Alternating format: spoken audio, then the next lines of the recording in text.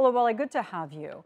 So as we see these relations, these ties between France and Mali, which have always been complicated, deteriorate more, is there a chance that this is going to backfire on Mali as we see insurgencies and militias around that region, taking part in attacks like what we just saw today in Somalia?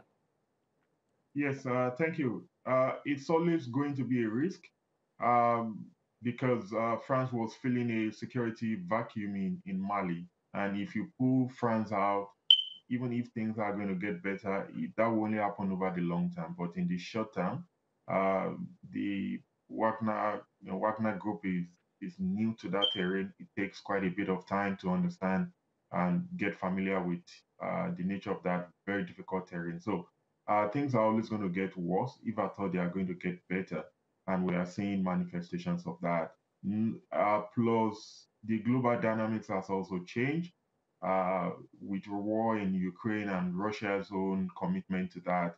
We do know that part of the Wagner group have been pulled out from different parts of the world, including Africa, especially Mali and Libya, to aid Russia's war effort in Ukraine. So, the resources that could have gone into supporting Mali, I'm pretty sure some of those resources have been diverted to Ukraine. So things are going to be quite difficult militarily for Mali in the short term.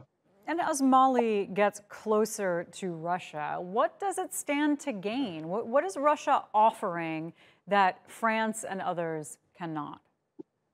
I think the Malian government will be in the best position to answer that. But from an analyst point of view, first, three things are quite important.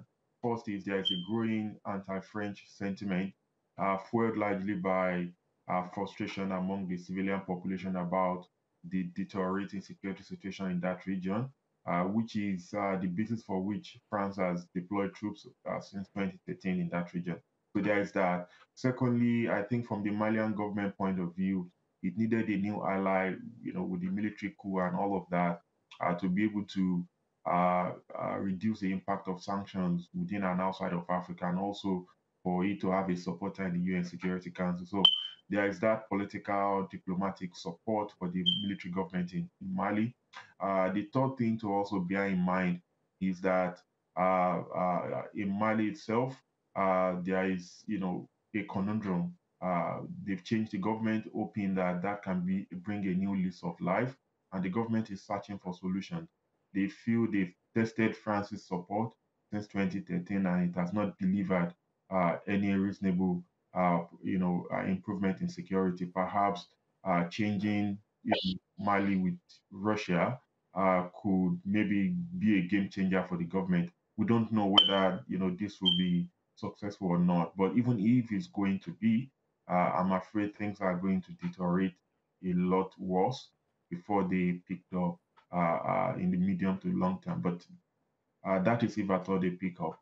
So the odds are stacked against the government in Mali, unfortunately. All right, Olawale Ismail, great to have you on our show. Thank you.